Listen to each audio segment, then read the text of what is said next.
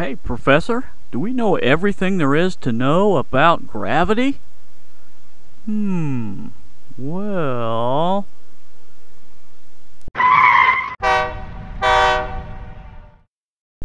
Hey, all you scientists out there. I'm hoping that before you answer that question, you'll consider just this. We have known for a long time about gravity. It's a pretty common phenomenon. Something falls, and it falls toward the Earth. Ergo, the Earth must have gravity. It's a pulling gravity. It pulls things toward a mass of body. And that's pretty much what our understanding of gravity has been. When you ask a scientist what causes gravity, they say, well, a planetary body has mass, therefore it creates gravity. Well, that really is not what creates gravity. It just tells us where to find it. Why don't we consider this, though? Let's put a few other planets up in there. And then what happens if all we had was pull portion of gravity? That was the only thing that existed. This is what would happen. And you know what? That ain't good. And so obviously there has to be some kind of force that pushes in gravity as well as pull. It's a bipolar force, and we don't know anything about that second portion of gravity. Yep, that's about how much we know about gravity. So basically, when we look at our own technology and where we're at on the technology timeline, we're still in our infancy because we really don't know that much. Do you remember Pythagoras? He's the guy many centuries ago that decided the Earth must be round because, voila, all the other planets and the sun are round. So why shouldn't we be?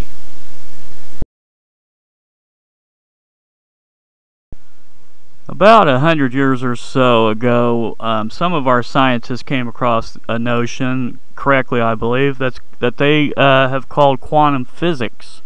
And basically that's just a big $10 word, I think, for an understanding of how atoms work on a molecular level, an atomic level. Atoms join to form molecules, molecules join to form larger structures, so on and so forth. And I think we all pretty much understand today, because of quantum physics, how chemical reactions take place. It's all about atomic reactions. And so our skin, everything that we breathe, the air is full of atoms, molecules. Water is molecules of atoms working together. Planets, stars in the heavens, everything that we know across everything of our known universe works on a quantum level. Now, break for a second and realize that for some reason we look upon our gravity as something extraneous to the quantum theory, as though it doesn't apply. Somehow quantum physics doesn't apply to gravity. Well, to me, that's just a farce. I think it's time for us to make our Pythagoras move, our Pythagoras objection, and say, wait a minute, everything else in the world, in the universe, works on quantum physics. Gravity must also. It's not a magical thing that somehow happens outside the realm of all known things. It has to work within that realm. One thing that happens to young visionaries, and this is what I've noticed by studying history, is that from Faraday on up, young visionaries seem to get shot down by people who are leaders in the field of technology. And it's kind of geared to make them feel bad, as though they're somehow chastised for questioning the system, and how dare you come up with something that I didn't think about. Yeah, that's the way I kind of see it. That's how I see the whole philosophy behind technology and how it has expanded over the centuries. And today I think is no different. You know, I'm not trying to turn the tables here. I'm not trying to say, that scientists who do that should be chastised. I'm just simply saying, hey, cut these young people some slack. When they come to you with questions, don't pretend like you know the answers, because you don't. We know way less about everything that there is to be known than what the little bitty pieces that we do know. Let's face it, we know one part of gravity, which means there could be another part out there, the push part, for example, that we don't know about, and we don't know about that one. Then how many other properties of gravity don't we know about? It could go on and on and on. I want to foster young people with these visions who want to question why aren't we looking to the quantum possibilities that affect with gravity? I mean, the only thing I know that comes close to a push-pull system like our gravity is magnetism. And we keep getting thrown down every time someone mentions, well, why isn't magnetism considered as gravity? Well, the common answer from the scientific community that I seem to see is that, well, our formulas show that it can't possibly be. But those formulas are focused on one small property of what they know about gravity. And so I'm really calling to the scientific community here not to chastise young people when they have these types of questions or when they have these types of visions. And to you young people who don't feel like, don't stop what you're doing when you start it, because the answer is out there, and the people, these grumpy old men who are telling you no, you don't know anything, they are the ones that don't know anything. And none of us do, and we need someone to go out there and find the answer. And you are just as likely to find it as anyone else. This is what I know from Ed Leedskalnin. Although I came to this completely independently, I didn't even know about Ed Leedskalnin until just a few days ago. But I've kind of developed this theory myself over the years, in that magnetism consist of tiny subatomic particles that are shooting through the air at speeds close to the speed of light. Other people believe they might be photons.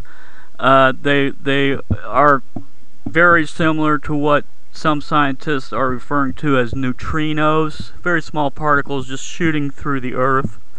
Neutrinos are kind of an answer to the gravity thing, in that they believe that they travel simultaneously with antimatter, which gives the push. We don't understand any of this stuff. But one thing that Leedskalnin observed, and what I agree with, is that the magnet, like you see here in this picture, is just an empty vessel. Its atoms and its molecules are lined up in such a way as to be attractive to those small particles, magnetic particles that flow through them. And it's not a bipole system. It's really one pole. It's attracted in one direction. Instead of looking at it as poles, look at it as direction. And you see that the particles are entering the north part of the magnet and exiting through the south. And those particles are coming from the Earth's natural magnetic field, not from the magnet itself.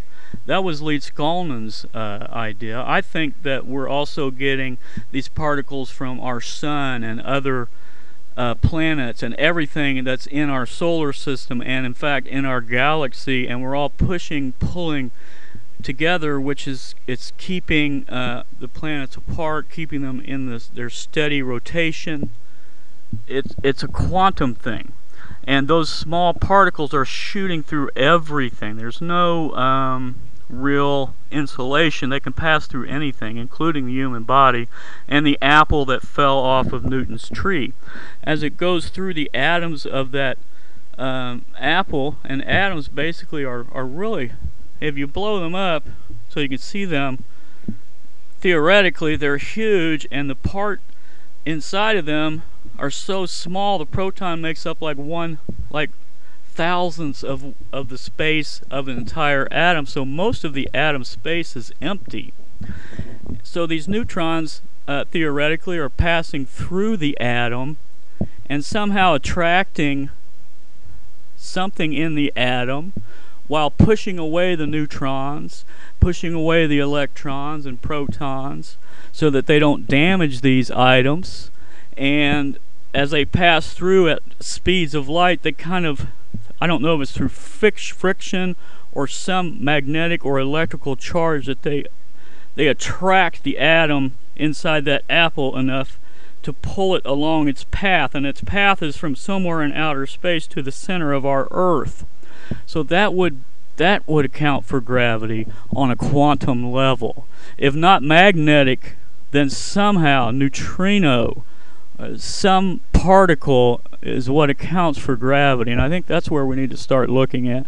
I think some of our young people have got the answers, and I just want to encourage everyone and to make sure that no one gets discouraged when they're looking for these answers, because I think that's important. It's important for us as a society, and it's important for us as a world community to find these answers. And I'm standing behind all of you. Anybody that has questions, follow your questions.